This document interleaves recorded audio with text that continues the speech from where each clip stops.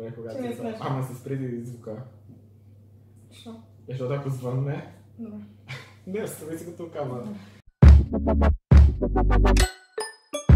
Здравейте хора и добре дошли отново в канала ми. Днес съм с Мартина, с която днес ще снимем едно много интересно видео, което отлагат много време. Това трябваше да бъде Korean Taste Test, обаче дойдоха неща и от China, така че ще бъде Korean/Chinese Test. Asian по-скоро. Може, да. Добре. Тази храна ми е дадена от едни корейци, които бяха на гости на ансамбъл ми по народни танци през май месец. И някои неща ми дадоха докато бяха тук, други неща ми изпратиха по колети. Сега има доста неща, които трябва да пробваме и не сме яли до сега. Други неща са ми дадени от Мартина и сестра Мия, която ми е най-добра приятелка. Те бяха в Китай през август ли беше? Септември? Септември. Преди да започвам видеото си направихме едни чайове, които противно на очакванията не са сухи билки или трева, които си правиш на чай, а са концентрирана течност, която правиш на чай. Имаме нар и портокал. И нара го изпих целия, преди да си имаме видеото. Това нещо пробваме само портокал. Да, пробваме портокал, тъй като може да се прави и топъл и студен, сме направили и по двата варианта. Аз съм го пробвал, за тебе не знам, ама нищо сега пак ще го пием пред камера. Айде, с кой почваме? С топ, студения. Добре, студения. Айде.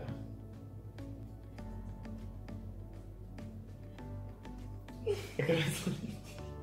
Изобщо.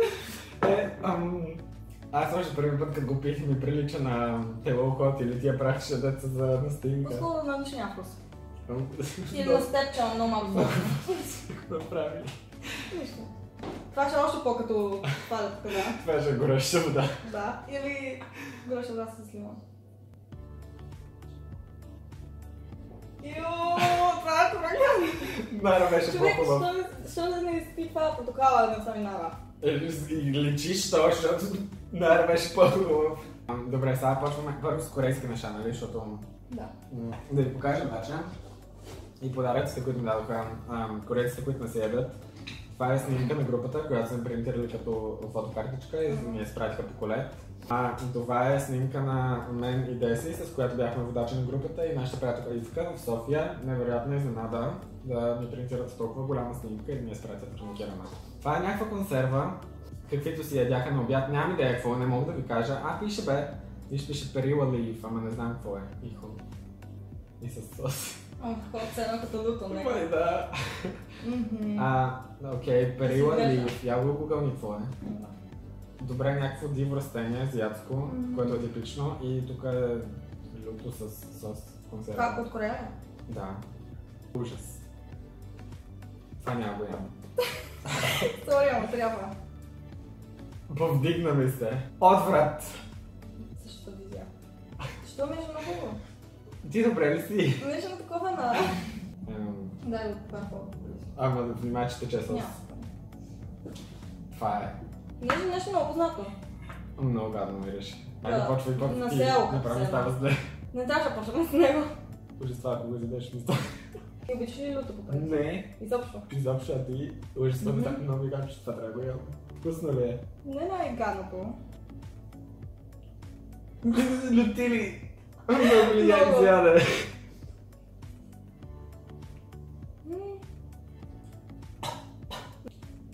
Човек, това е много гадно. Не. Много ли? Майко, накрая има вкус на нуделите. Имаше и тези нуделите, нудълзет са си корейски, да, рамен. Ама ги изядох всичките. Сега сладко, може да се нещо сладко. Това е някаква бисквитка с ягодов йогурт. Аз това съм го пробвала обаче. Аз не съм. Не. Не ти харесва? Не, обвам, не е много.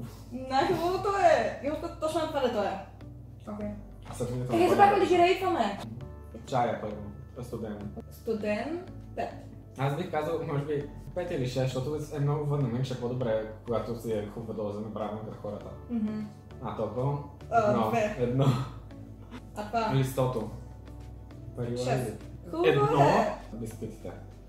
5,5. Да, бе! Очаквах нещо. 8,5. Така, това е някакъв сос, който винаги се слагаха на храната. Ето го. И май всичко може да се гарнира с него, защото те на всичко се го слагаха, даже на салата. Никога не съм виждал група да ходи на участие в друг държава с толкова много храна и те даже със самолет бяха човек. Това е някой кореец дошъл без багаж, че си донесат храната. Това има вкус на соса на листото. Буквално. Да, първо ти. Всичко съгласен, отрезано. Не знам какво ще го правя после това. Не правиш сол. Ще стане, едно, две, три. Първо толкова е луто. Не. Толкова е луто. Да, сръбна езика. Ужасно е. Сори, едно. Това са, мисля, типични корейски солети. Че това тук не се тъпа.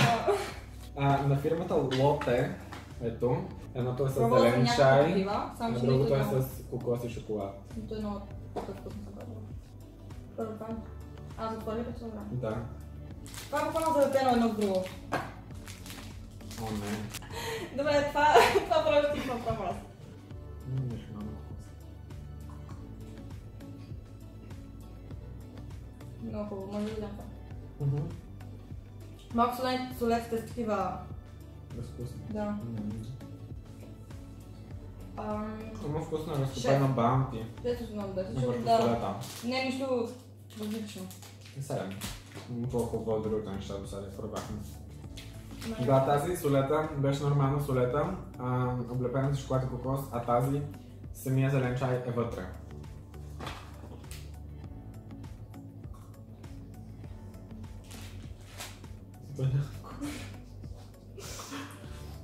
Солетата няма никакъв вкус. Малко също зелен чай на края. По-хубаво от това. Да! Не. Много по-даже.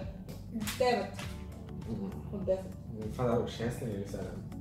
Аз дадох 6 и да 7, значи това е 5.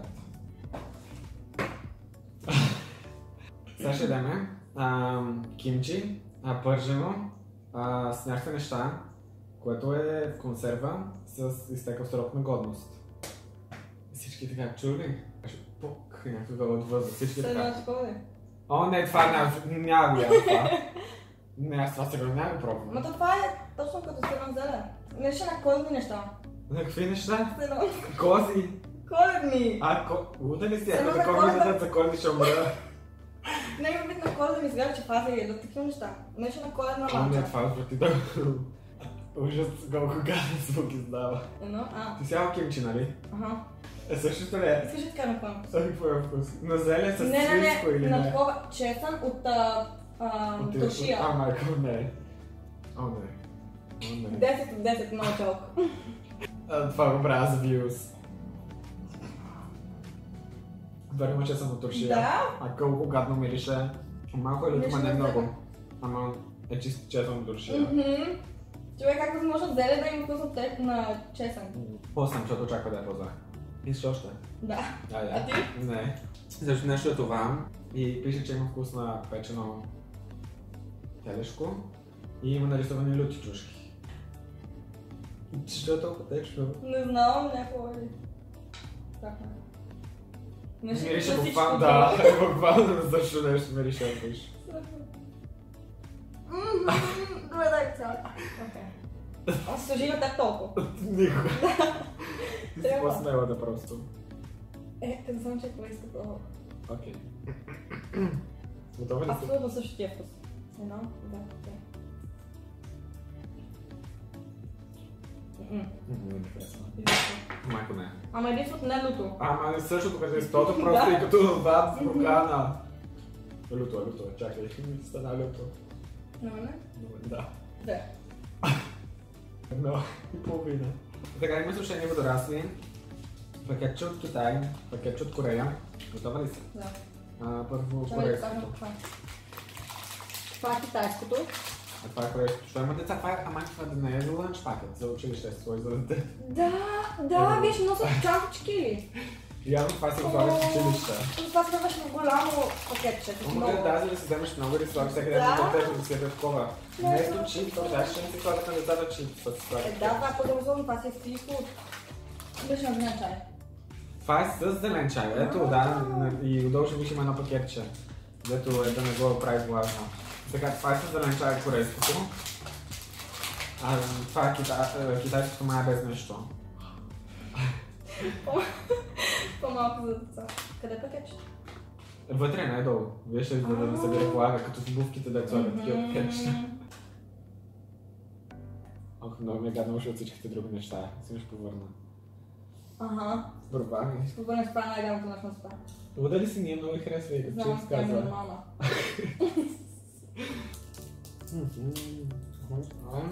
Още едно няма паковката. Да, на текстура със сигурност. Ама има вкусна риба, нали? Бряла.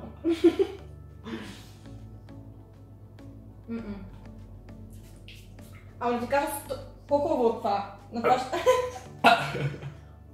На това много ще хубаво. Кошмар. Мия, от вечерята ти.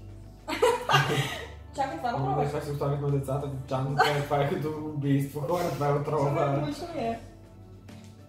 Не, това няма повече, иначе 5 от 10.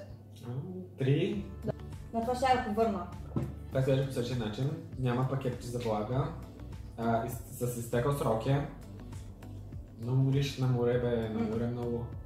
Гадно е. По-гадно от това. Това е само на риба, това е на всички морски животни. Съжалявам. Много да обичам морски неща. Yes. Много имачно. Това е едно да му дадеш цаца за училище. Много ми има вкусна цаца. Цацата е хубава. Недоготвена. Да, сурова направо. Така, тази тетрадка беше в колета. Ще е най-яко нещо. И много ми е интересно, че отвътре на тетрадката, в смисъл не е само така, както отвън, а има и такова, което според мен да си сложиш докъде си стигнал и си го затваряш. И после на следващия ден отиваш на училище и си отваряш така, а не да държиш като... Така, след това идват стикери. Имах 3, дадох едно на Ния и останаха 2. Това са им традиционни неща, не знам дали се вижда хубаво. Има соджу, алкохол, който също ще пробваме. Бях правилно. Има ветрило. Ето тази лампа я бяха донесли и си я носиха с тях на участията, като танцуваха. Това е ключодържател или нещо такова с ветрило. Тези неща, които виждате тук, възела на връзката, са доста традиционни за тях и ги има на много неща. Това е премиум соджу. Соджу е традиционна корейска алкохолна напитка, близка на вкус до традиционната водка. Алкохолното съдържание може да е от 20 до 45%, като това е 21%. Това е основна корейска напитка беше. Тоест като... Ракията? Да. Да, в смисъл май си е традиционна Санта Корея. Буквално да нещо намериш. Това ще пия аз. Колко малко? Ти колко искаш? Айде, назрява. Имам вкус... Не го пробах, ама имам вкус такова шишето от парфюм ще пия.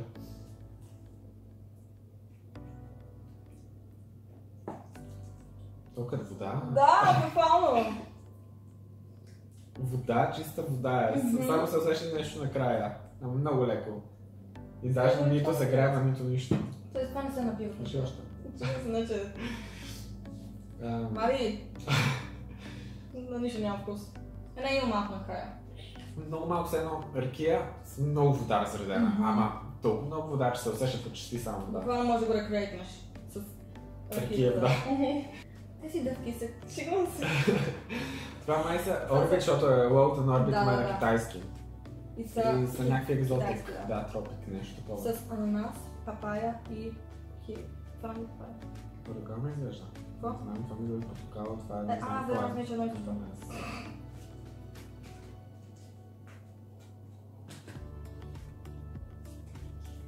Оранжева не очаквах. Yes. Айде, готова ли си? Цялата ли? Да.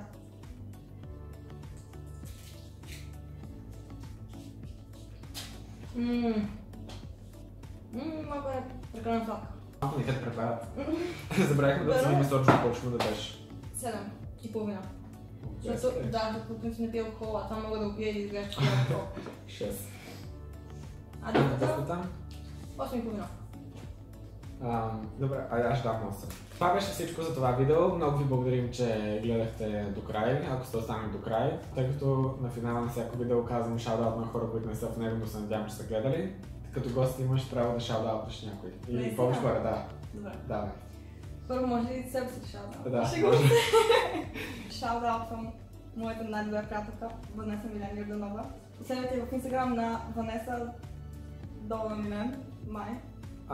Моите шаут-аутове този епизод отиват за Ния, Ивка, Маги, Мекс, за теб шаут-аут, И за всички, които гледат видеото и ни познават, но не сме се сетили този път, да ви шаутаутнем, ако искате, оставете коментар отдолу, за да ви шаутаутнем следващия път, дори да не ви познаваме, ще ви шаутаутнем. Последното ми видео от април, сега сме ноември, така че следващото видео август, следващия ще ви шаутаутнем. Социалните ми мрежи може да намерите долу в описанието, както и нейните, така че който гледа видеото заради мен и не познава Мартина, здрасти, Ивке, само ти си сигурно.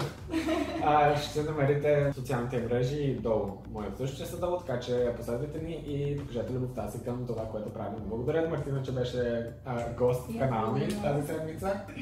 Абонирайте се, натиснете камбанката и много ще ни зарадвате и двамата, нали? Да. И аз също ще направя с малко. Страхотно. Не си се абонирала ли? Шегувам се, разбира се. Добре, това беше всичко от нас за този път. Чао, беше ми много приятно.